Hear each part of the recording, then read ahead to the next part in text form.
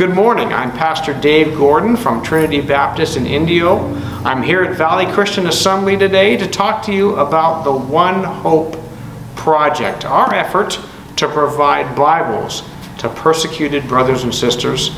I'm here to give you a promise and a prayer today. This is Romans chapter 8, starting from verse 31. I'm going to read this, but I want you to listen to it from the perspective of a persecuted brother or sister.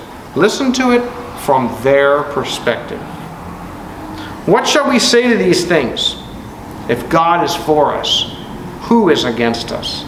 He who did not spare his own son, but delivered him over for us all, how will he not also with him freely give us all things? Who will bring a charge against God's elect? God is the one who justifies. Who is he who condemns? Christ Jesus is he who died, yes, rather who was raised, who is at the right hand of God, who also intercedes for us. Who will separate us from the love of Christ? Will tribulation, or distress, or persecution, or famine, or nakedness, or peril, or sword? Just as it is written, for your sake we are being put to death all day long. We are considered as sheep to be slaughtered.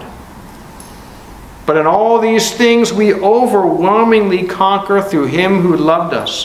For I am convinced that neither death, nor life, nor angels, nor principalities, nor things present, nor things to come, nor powers, nor height, nor depth, nor any other created thing will be able to separate us from the love of God, which is in Christ Jesus our Lord.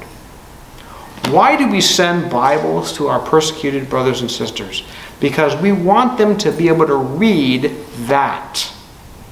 We want them to be able to read what I just read, so that when they're going through times of trial, they will have the strength not to give up, but to stand firm in their faith. On November 5th at 6 p.m.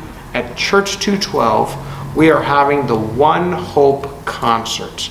The concert is entirely to raise money for Bibles for the persecuted church. Tickets are $10. Your pastor will have them for sale here at Valley Christian Assembly. I hope you can join us for the concert. You can always give to the One Hope Project without attending the concert. Just make your check out to Valley Christian Assembly and put One Hope Project on the memo line.